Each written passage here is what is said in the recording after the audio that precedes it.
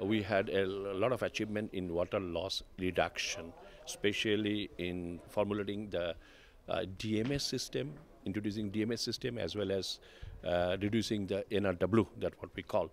And I mean, traditionally we had NRW once upon a time, it was 40. We have already reduced it 22%, 22.